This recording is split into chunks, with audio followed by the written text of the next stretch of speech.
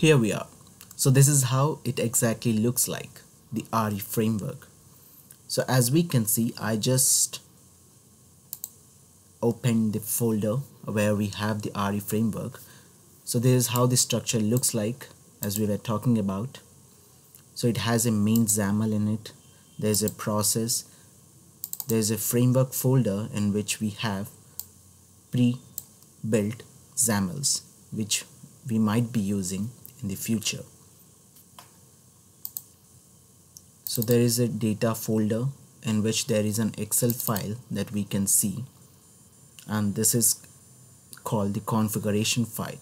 So here is where we actually give our values. It can be URLs, it can be shared folder, drive path, it can be any other required fields. If we have any assets, any credentials that we need to log into a system, that we can give it over here. And these are a few constants. So it can be like the timeout that you decide, short timeout, medium and long, and where exactly the screenshots of errors should be saved.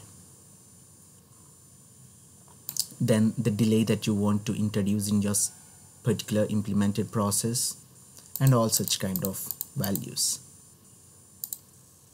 Once that is done, so we have such kind of files here, and here is test, run all test. So it's a XAML that we can use to perform our unit testing normally.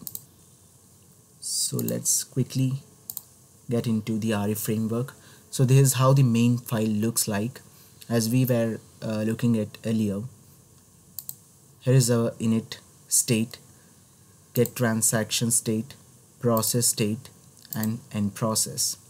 And as we have seen, if there is any error that has come or occurred in init state, it will go and end at end process. If it was successful, then it will go to get transaction data and will try to get the next transaction and will send it out to process transaction. If there is no data in it, then it will directly end the process. So right here, if there is any error that can occur, okay, as we can see, if there is any error, so it can be system exception, it can be business exception.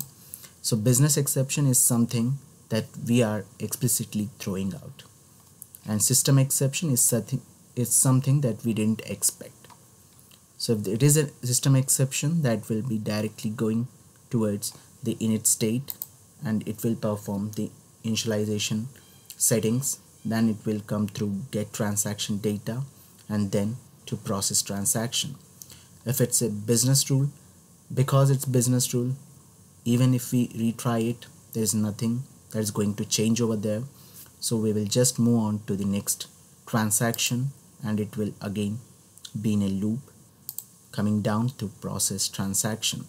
So this is what we were talking about in the earlier lecture. In the next lectures, we'll be going through each and every state in detail.